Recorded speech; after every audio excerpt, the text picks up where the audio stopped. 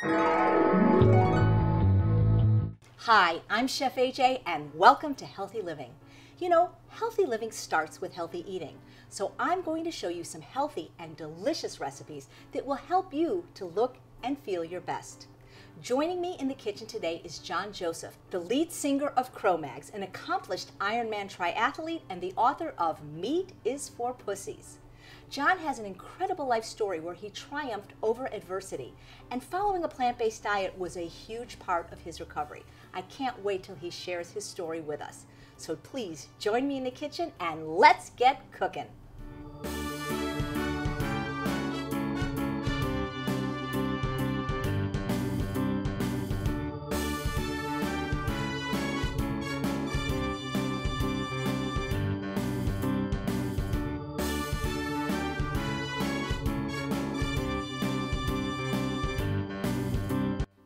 So I'm here in the kitchen with John Joseph, the lead singer of the Cro-Mags, Ironman triathlete, and author of the spectacular book, Meat is for Pussies. Thank you so much for being here, John. Thank you for having me. So we're going to make some yummy vegan recipes that I know you're going to enjoy. The first one is actually from a friend of ours, Rip Esselstyn. My homie. That's right. Rip Esselstyn, Engine 2 diet.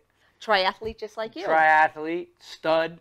He said this is his son Cole's favorite soup. It's called Cole's Creamy Cauliflower Soup. And I'm following Rip's recipe from the Engine 2 book, except what I'm doing is I'm making it in a pressure cooker. Right. I love the electric pressure cooker, the Instant Pot. Do you have one? My mom does, Yeah. and it expedites the process in the kitchen. She's been using it since the 70s, except now at least she's vegan, so now she only puts veggies in there. Good for her. Good for her. Well, what's great is you can have a pressure cooker cookbook, and they're great, but I found that I can adapt any recipe to the pressure cooker like I'm doing with Rip's recipe. And all you have to do is find out which ingredient takes the longest to cook, and that's how much time you use. Right. In the pressure cooker, I already have 4 cups of low-sodium vegetable broth. I'm adding 1 head of cauliflower that's been chopped, 3 cups of organic Yukon Gold potatoes, which I've chopped. Beautiful. Looks good. 4 cups of onion. I like red onion, that's why I'm using it. 2 large carrots chopped, 1/2 cup of celery, and 2 tablespoons of raw coconut aminos. I happen to be allergic to soy, so I can't use soy sauce or tamari. Right. And what raw coconut aminos is simply a wheat-free, soy-free, gluten-free soy sauce. That's all you do. You put the top on. Simple. I love this Instant Pot. You push 1 button. I'm going to put 8 minutes on the pressure cooker, and while it cooks, we're going to have a lot of time to talk and find out about your very interesting life. I have something really interesting to show you. You know when you have vegetables, like you have the peel of the onion, the stem of the cauliflower, Right. the celery, anytime you have scraps, save them in a 1-gallon bag. Put them in the freezer. When this is full, you put it in your Instant Pot with 8 to 10 cups of water, any seasonings you want, you have free vegetable broth. Wow. And you know, vegetable broth, it's expensive. It could be $3 or $4 a carton. I hate packaging personally. And so once you get an Instant Pot, broth becomes free. Now I want to hear about your most interesting life. This book is phenomenal. I love on the back how you say, think eating meat makes you macho, think again. This dude has not eaten meat in 35 years. And this is pretty macho. Pretty macho. Ironman triathlete. Help In the gym every day, working out. shatter that myth about how real men don't eat plants, because obviously they do. Right. Well, you know, I've been doing this for a long time, and my whole thing is to not just talk about it, but to actually go out and live it. I'm 52 years old. Wow, I you look just great. competed in Cozumel Ironman and had set my personal record last Sunday. I'm in the gym every day, working out, doing CrossFit, you know, hitting the bags. Well, CrossFit, traditionally, a lot of those people are paleo. You're kind of the Right. opposite of paleo. Right. I'm completely 100% plant-based, no dairy, no eggs, meat, fish. And I've been doing it for a long time. And, you know, I came from a world of violence. I was in an abusive foster home for 7 years as a child. My father tried to murder my mother. Wow. He was a professional boxer, so I've been around violence my whole life. And I did 2 years upstate and met some Rastafarians, a band called the Bad Brains. And right at the right time in my life, because I was, you know, doing drugs and just crazy. I was a very violent person. So they enlightened me about yoga, meditation, and plant-based food, and the rest is history. I've been doing it and speaking the gospel of plant-based living ever since, you know. You have a chapter, Living Proof, which I love, where you have photos of all these plant-based athletes. Bad dudes, man. I mean... UFC fighters, ultra Ironman dudes, Rich Roll, Mac Danzig, Jake Shields. Unbelievable. You know, with photos, and they're all powered by plants. That's right, you know. So when was the moment that you decided to just shift your whole diet to a plant-based diet? It came, you know, they say necessity is the mother of invention. I was homeless. I was living on the streets of New York. I actually came out of lockup and went into the Navy. And then I was smuggling drugs in the Navy and just, I mean, I was completely out of control. And I went AWOL from the Navy, you know, and I was actually AWOL 15 years living on the streets of New York and on MTV and everything. But the moment that happened, you know, it was, you know, I had no place to go, and the Bad Brains, you know, let me stay at their studio and educated me on food, and I started reading books on philosophy and yoga, and really it was I just needed to change, and you know, I knew that just by when I adhered to that lifestyle, I felt the change, you know, something clicked in my consciousness, and you know, I really opened up new doors in my life, you know. So I'm guessing, being in a band, you probably travel a lot. All the time. When we come back, I'd love to hear how you're able to navigate this diet and lifestyle on the road. That sounds good. And when we come back, we're going to show you how to make a delicious, healthy breakfast clafouti. Make sure you come right back. Hi, I'm Chef AJ, the host of Healthy Living. You know, as a professional chef, I have just about every kitchen appliance known to man. But my all-time favorite, the one that I absolutely could not live without, is the Instant Pot electric pressure cooker. One of the things that I particularly love about the Instant Pot electric pressure cooker is that it comes with a stainless steel insert. Many other electric pressure cookers come with nonstick inserts, so if you want to avoid the dangers associated with nonstick linings, the Instant Pot is the way to go. The Instant Pot not only saves me time, but it saves me money. Because instead of eating out at restaurants or eating processed food, I'm cooking whole foods like whole grains and legumes in no time. Things that take a really long time to cook on the stove, like beans that could take 2.5 hours, can take as little as 10 minutes in the Instant Pot electric pressure cooker. Steel-cut oats, for example, which take about an hour to cook on the stove, take only 5 minutes in the Instant Pot electric pressure cooker. And you can make delicious soups, stews, and chilies in less than 10 minutes. And many of these recipes are available free on my website, eatunprocessed.com. When I get home from work late, the last thing I want to do is cook, but with the Instant Pot, all I have to do is throw everything in, press a button, and walk away. I use that time to take a bubble bath, or take my dog for a walk. Who wants to slave over a hot stove? At the push of a button, you can have healthy, delicious meals in no time. I know what a lot of you are thinking. The last thing I need is another appliance to sit on my counter. But first of all, this is not just another appliance, because this will replace at least 4 appliances that you might already have. In addition to being the world's finest electric pressure cooker, it's also a slow cooker. That's one tool already you can get rid of. It's also a rice cooker, so you no longer need your rice cooker, and it even makes yogurt. You can even bake a cake in the Instant Pot. I always joke with my husband that if there was a fire, I would grab my dog Sparky under one arm and my Instant Pot on the other arm. That's how much I love my Instant Pot.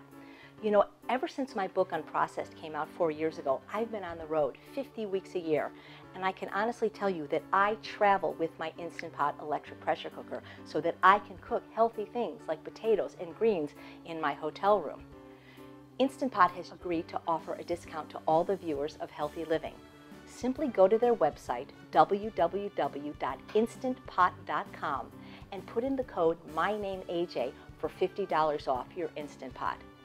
I know that you will love it as much as I do. Welcome back, everybody. I'm here in the kitchen with John Joseph, and we're going to make a breakfast clafouti. You'd mentioned all the delicious things you eat for breakfast. I want to show you something really delicious. It's basically just fruit and oats, but the way it's baked up and configured, it almost tastes like dessert. So I'm starting with 2 pounds of sliced organic strawberries. You know the easiest way to slice strawberries, believe it or not, is with an egg slicer. Really? You get one at the discount store. It works really good. Also works on bananas, but we're going to cut these ourselves. Always want to make sure your bananas are nice and ripe with spots. Did you know that monkeys actually peel their bananas this way? Wow. And the reason Did not know that. think about it, it won't break. The other way, it always breaks really easily. See that? I'm learning. You learn on the something show. new every day. So since I'm going to see this way, when you peel it the regular way, sometimes. it just, see, it doesn't do that the way the monkeys Don't break peel your it. banana, guys. So since I'm cutting 3 bananas, I'm just going to line them up together, because why bother cutting one and then doing it 3 times? So it's about 1 pound of bananas, but these were small bananas. So we're just going to slice these up really easily. I love bananas. Do you like bananas? I love them. I eat them every day. Do you ever make ice cream out of them? I have, yeah. Isn't that fun? That fun. you can make ice cream just with a banana. So frozen bananas, right? Right, with the frozen banana. Equal amount of strawberries and bananas, about 1 pound each. You probably could use any fruit in this, honestly, but the reason I choose bananas and strawberries is they're generally available everywhere all year round. I have here 1 jar, 10 ounces of a fruit sweetened jam, which means there's nothing in it but the fruit, the whole fruit, and nothing but the whole fruit. Very good. And I'm just going to, you know what? Let's put you to work. Mix this for me. Jesus, man, I can't get a break. Why not? Just mix I'm it mixing real it good. very well. Really good. Thank you. Yeah, just get it coated. And so what I'm going to do is I'm going to make a delicious topping for it as soon as we put it in this pan. This is a silicone baking pan, a 9-inch. I love using silicone because I don't eat oil. I follow Dr. Esselstyn, Dr. McDougall, and none of them recommend oil. So I use this because nothing sticks, and it's oven safe to 450 degrees. I was bugging out that this looks rubbery and it came out of the It's oven. fantastic. They come in every shape and size, muffin pans, loaf pans, so that's great. And you don't need any non-stick spray You don't need any spray, so you can save calories, but you don't injure your endothelial cells, as Dr. Esselstyn talks about. You can just pour it in like that. It looks good even now. We could eat it, you know. But we're going to top we won't. it. Well, We'll wait. We are. We are going to eat it, and I think you're going to like it. It might give you an alternative to one of your breakfasts, which can fuel some of your workouts. Absolutely. Okay, so I'm going to just use this bowl. Whoa. No. Never waste food. No, we were going to actually mix something in it, but very good. So this bowl is fine to use, even though it has a little bit. Just spread it out evenly, and if you could use an 8-inch pan or round pan, it doesn't matter. So this is just 2 cups of gluten-free oats that I put in my Vitamix, ground into a flour, and if you didn't want to, you probably could leave it whole. 1/2 cup of unsweetened applesauce. And this is a cup of juice from the pears that we're going to use in the whipped cream, so it's just unsweetened pear juice. You could use apple juice. Sorry if I got you wet. Just mix it together. Can I go back to work? Yeah, please. Thank you. Beautiful. I gotta feel like I'm doing something. I love a man in the kitchen. There's nothing sexier than a man Thank you very in the much. kitchen. And you should see me when I'm in my Speedo in the kitchen. That'll be for another show. While John is mixing the topping, I'm going to make a pear whipped cream out of pears. This is a jar of pears, unsweetened, just in their own juice. So it's the equivalent of about 3 pears. Right. Okay. Then, am I still stirring here? Well, you know what you're going to do? You're going to put it on top now and spread it even. I love having you help me because usually I got to do it. Usually, and this is how you learn. Now you go home and make this recipe for your beautiful girlfriend, who's sexy girlfriend. You showed me her picture. She's a martial artist. She's a bikini model. Wow. And plant-based nutritionist. Sounds like life is good for you now, huh? Yeah, man. I got no complaints. Good. Trust me. So in my Vitamix, I've got the equivalent of 3 ripe pears, 1/3 cup of raw cashews. And you were talking at the break about how it's important to soak your nuts. Yes, guys. Soak your nuts. There's an enzyme inhibitor in nuts. So you actually don't absorb all the nutrition when you eat them this way. But by soaking them overnight, you actually absorb more of the nutrients and the protein, and it doesn't cause gas. Good. Well, that's important. A tablespoon of alcohol-free vanilla. I'm just going to quickly blend this up in my Vitamix.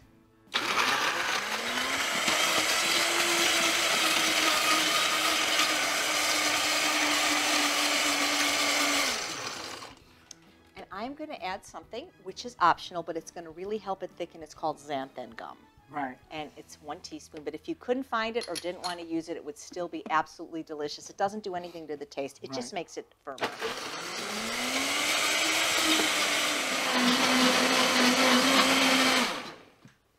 We're going to let this chill up. We're going to put this in the oven. But first, tell me how you eat healthfully when you're on the road so much, because people ask me that all the time. Right. Well, I'm either always traveling with my band, Cro-Mags, or I'm traveling to do Ironman. I'm doing Taiwan in April. Wow. But I travel. I take either my NutriBullet or my juicer on the road with me. I bring ingredients.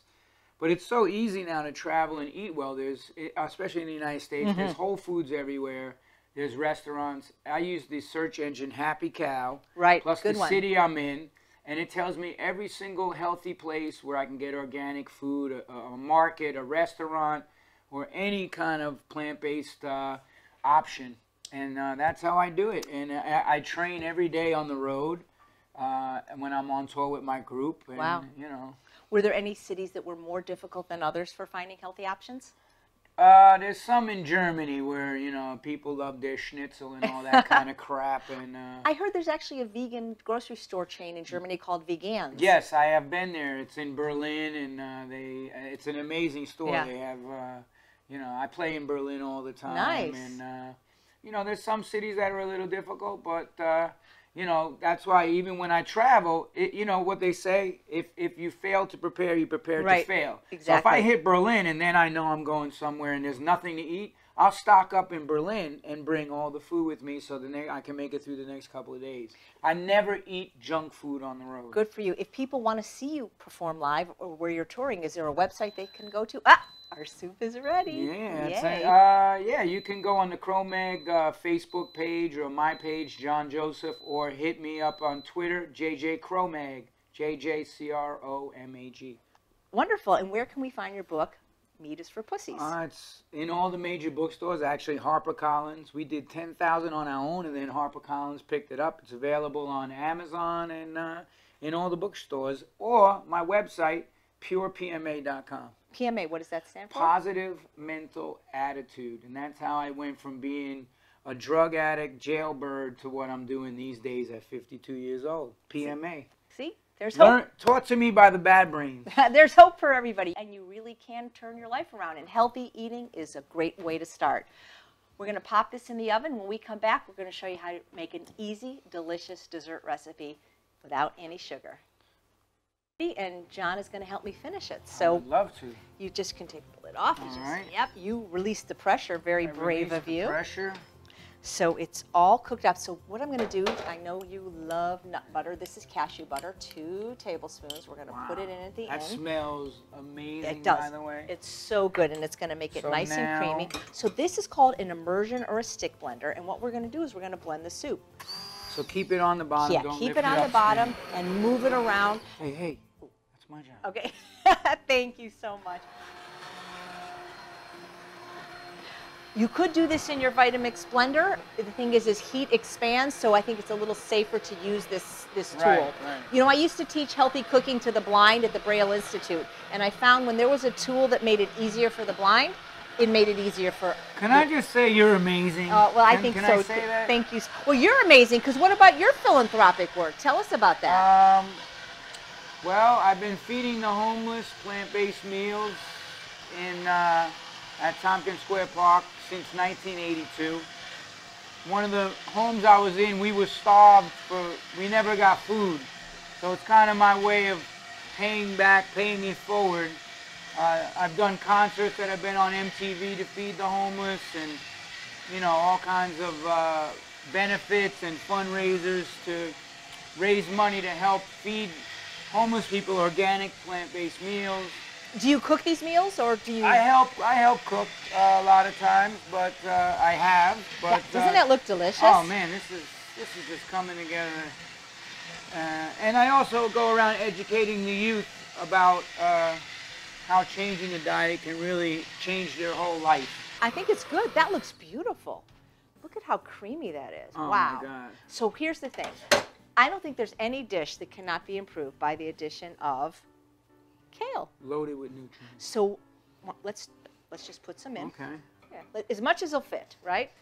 And now you put it in last because you want to retain a lot of the nutrients too, and not right? only that, if we put it at the beginning, it would cook down, it would become brown, and so you know. 3 handfuls, Three is that handfuls, enough? yeah. Just put one more in for good measure and nutrients. And good luck. And then let's stir it up a little. If we blended it again now, it would turn green, which would be nice. Right. And you know what I do? Even if I'm eating any kind of soup, I always throw in some extra greens. Right, because actually the steam of the food will it's going actually to cook it. steam Exactly. these greens, and they'll be nice and tender. You and do soft. not need to. And look, you know, we could almost. Oh my God! Doesn't that look beautiful? The color. I love kale. Is so nutritious. It's getting really trendy now. The I kale know. chips and every. You ever? I noticed you had a recipe in your book for kale chips. Yeah. It's beautiful. Well, we'll get to that in a sec, but let me show you how to make a really delicious. Should I just leave this here? Just leave it there. Beautiful. Okay. So we're going to make caramel apples. I don't know how you feel about sugar, but I was a complete sugar addict for 43 years, and it completely destroyed my health. And so now I still have delicious desserts, but I use the fruit, the whole fruit, and nothing but the whole fruit. So I use dates. So what I did is I have these lovely medjool dates that I soaked overnight in water. Right. The dates have absorbed most of the water. You never want to throw that soap water out because that's gold. That's where all your sugar is. So you put nutrients. Nutrients. Well, that's the other thing. People say, oh, dates are so high in sugar. Well, so is sugar, but at least the sugar is bound to the fiber, so it mitigates the effect on your bloodstream when you eat the whole food with the fiber and the nutrients. I actually consume dates during Ironmans when I'm on the bike because the sugar is very, very good for your... Fuels your race. Exactly. Yeah, right. So what is an Ironman? How many miles of each? You swim 2.4 miles. Wow. And then you get out of the water, you bike 112, and then you run a 26.2 mile marathon. That is insane. In one day. That is so... I don't know how you do it. So it's in the food processor fitted with the S-Blade.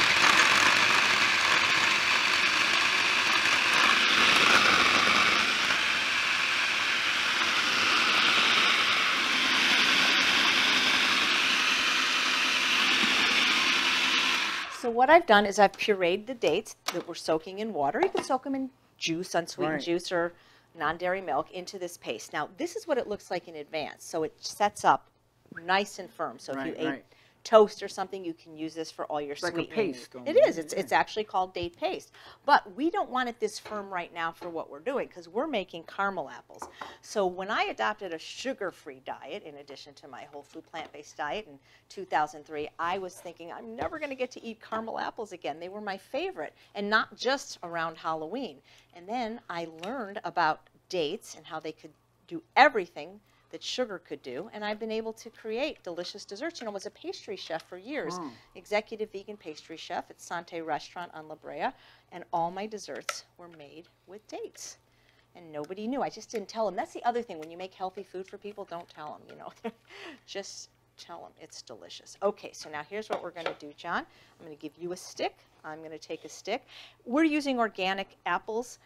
It could be any apple. Green apples are probably really good in here too because they're a little tart. Did you ever do this when you were little? My mom always said you twist this and you say the alphabet and that's who you're going to marry. A, B, C. Interesting. My husband's name is Charles. So what letter did you get? I didn't do it. Oh, okay. So you stick I was scared. You were scared you were going to have to get married, huh? So you stick the stick in. When I do this, I look for apples that sit up nicely. And so now what we're going to do, and the topping is up to you. I know you love nuts, especially if you soak them first. I have these type of nuts. Right. These are raw, unsalted. We have pistachios, we have some peanuts, and we have some hemp hearts. Wow. Really high in omega-3 fatty acids. So look what I'm doing. Look how that sticks to the I'm twisting it around, getting it nice and covered. I like to leave a little bit of the top showing, you know, so people know it's an apple. And then what you do is you roll it in whatever. You know, cacao nibs would be good on here. Right. So you go. You do one too. Okay. And you can do this. You can feed the homeless this on Halloween or whatever holiday you want. So do the homeless people you feed, do they like the plant-based food? It. That's great. You know, I love, you mentioned that you know, they say if more people cook this kind of food, we would eat it. I mean, nothing against the other organizations that feed the homeless. But if you're only getting one meal a day, in some cases, you know, you really want it to be the most nutritious meal that they get to eat. And if it tastes great, they're gonna. And you know, you had mentioned that you were in prison, and I bet they weren't feeding you very healthy food there. No, it was. You do good work. You know, you're very talented in the kitchen. Yeah, I mean, it's all institutional: powdered eggs, powdered potatoes, meat that God knows where it came from. The diets in prison are not good. What's so impressive about you, John, is you're not only eating a healthy, whole food, plant-based diet, but you are an Ironman triathlete. But you have a saying, or your girlfriend has a saying about the importance of diet. Right. Which is? My girl Erica always says, you cannot out-train a bad diet. And I found that that's so true. You go to, I mean, I've been around gyms for the last 40 years, and you see what some of these guys eat in there. And it's just poisoning their bodies. And, you know, in terms of longevity, I want to be able to race Ironman and be in the gym when I'm 65, when I'm 70. And I actually meet plant-based older athletes in their 70s, and they're still out there kicking butt, you know? That's fantastic. Hey, what do you say we go crazy and add the rest of the kale? Let's go nuts. Let's do it. Since you and me are the ones that are going to eat it, I mean, this whole pot, you crazy? No such thing as too much kale, right? And I think when you chop it finely, it makes it just a little bit more delicious, especially for people that aren't used to eating it. You don't want to give them a huge hunk of kale in their mouth. These apples look beautiful. You can keep stirring. You can cook with me anytime. I will do that. Don't go away, because right after the short break, we're going to come back, take the clafouti out of the oven, plate everything up, and taste it. So here's what we made today with the help of my new best friend, John Joseph. JJ. JJ. And AJ. We're a team. Delicious, creamy cauliflower soup with a lot of kale. Amazing. A warm breakfast clafouti with a pear whipped cream, and our caramel apples made with dates. No sugar, no dairy. No crap, as you say, in any of this. What would you like to try first? I want to try this soup. Well, I got to train later. I want to be the first to test it. It looks beautiful. I'd taste it too, but they only give me one spoon.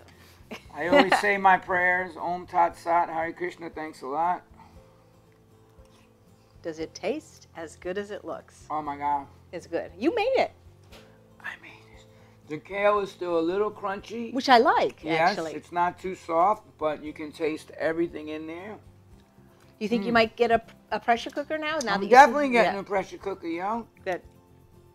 The state didn't raise no fool. Isn't it sexy when men eat plants, you guys? Come on.